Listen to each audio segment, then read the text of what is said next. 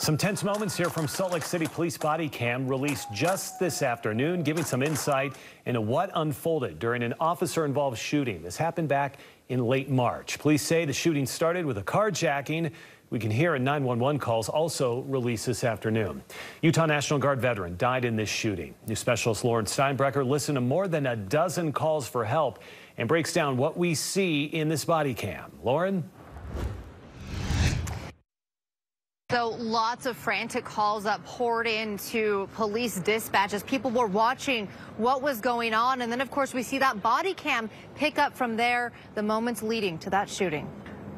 As they watch in horror, and he's right down in the guy in front of us. Terrified callers flood 911 phone lines. Get down, everybody, get down.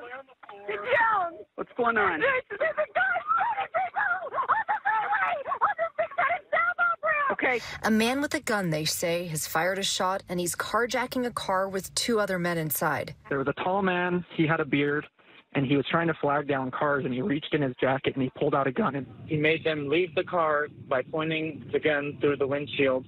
I just got robbed at gunpoint on the exit 600 South. Man took my car.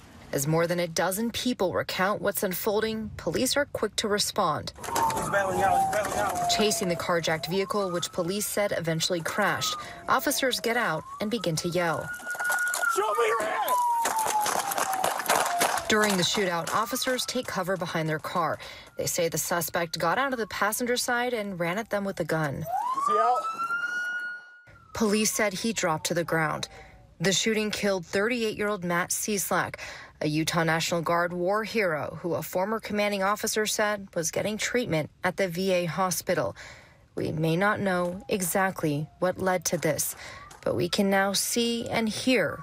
Shots fired! Shots fired! How it all came to a terrible end. This afternoon, Salt Lake City Police Chief Mike Brown released a statement saying he is proud of the officers in this dynamic, dangerous, and traumatic situation, and he looks forward to their return to work after the investigations are complete. Lauren Steinbrecher, KSL 5 News.